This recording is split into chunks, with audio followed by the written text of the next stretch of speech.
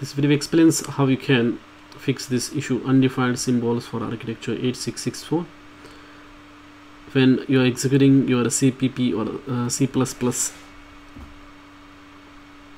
files in Mac.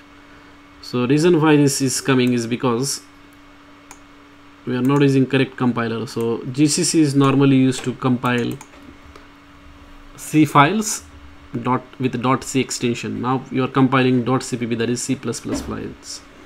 And to compile the C++ files, what you need to do is you need to use this command called as g++ and then file name.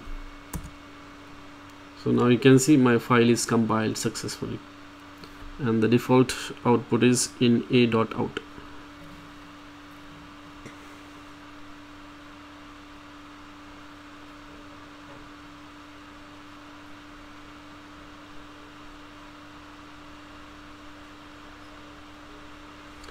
So that is the only thing that you need to do. You need to use correct compiler. Instead of a GCC, you need to use G++. That's it. Thanks for watching this video.